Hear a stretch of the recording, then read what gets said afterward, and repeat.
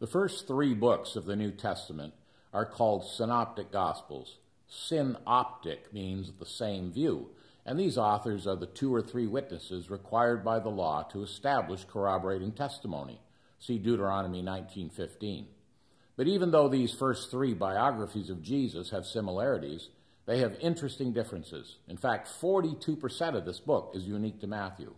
For one thing, Matthew is very interested in the Gentiles, who will flock to the Lord Jesus when his own people reject him. He alone tells the story of the wise men worshiping the king as a child and of the Lord sending his disciples to the Gentiles, chapter 28, verse 19. Only Matthew records the Lord's statement to the Canaanite woman, "O woman, great is your faith," chapter 15, verse 28. And only he talks about Christ building the church, chapter 16, verse 18. For another thing, Matthew is the link between the Old and the New Testaments. More than 120 Old Testament references are in Matthew. There we hear about Abel, Noah, Abram, Jacob, Moses, David, the Queen of Sheba, and Jonah, among others. Jesus believed they were real people. We should too.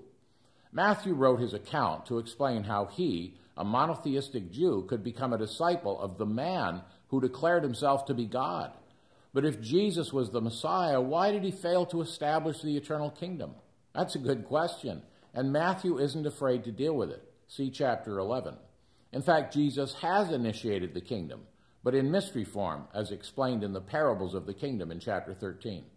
The first verse in the book provides a table of contents. The Lord is called the Son of David, the son of Abraham. David's son Solomon was given a throne, and the first half of the book, until the Lord's rejection in chapter 12, presents Christ as king. But Abraham's son Isaac wasn't given a throne. He was given an altar. And in the second part of the book, the Lord Jesus makes his way to Calvary, the same place where Isaac was offered. Following the introduction of the king in chapters 1 to 4, the book is divided into 5 subdivisions.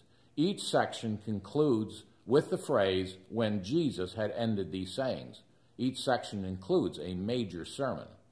Civilization records the long search for some form of government that can solve the needs of the human heart. All have proved failures. Now this person laid claim not only to being the Jews' Messiah, but to being the ruler of all people and the arbiter of what's right and wrong, seen in his 10 famous "but I say to you" declarations in this book.